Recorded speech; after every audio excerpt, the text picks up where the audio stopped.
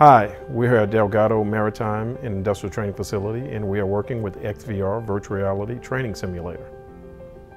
With this software, we can get our clients into the actual emergency environments, into the response itself, so that they can, through simulation, find deficiencies and correct these deficiencies to help meet their needs in case of a real emergency.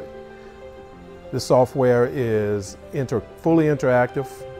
We can employ multiple environments and multiple emergencies simultaneously to challenge the employer and their employees to find the safest way through an emergency.